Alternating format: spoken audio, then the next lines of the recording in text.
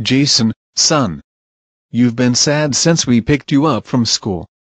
What's the matter? We're your parents. Whatever's upsetting you, you can tell us. What kind of day did you have? Horrible. Why? Were you bullied again? In a way. I tried mixing with my classmates again, but they wouldn't let me near them. You're still having a hard time making friends? Yes, I am. Oh no. Our poor son. I can't bear to see him so upset.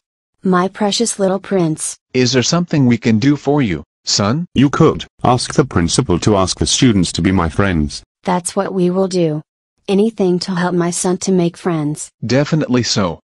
We can't have our son going through life with no friends. You want to act fast if you want something to be done about this problem. Don't worry, Prince. Mommy and Daddy will sort this out for you. Hopefully if this goes well, you'll have some friends. Please cheer up.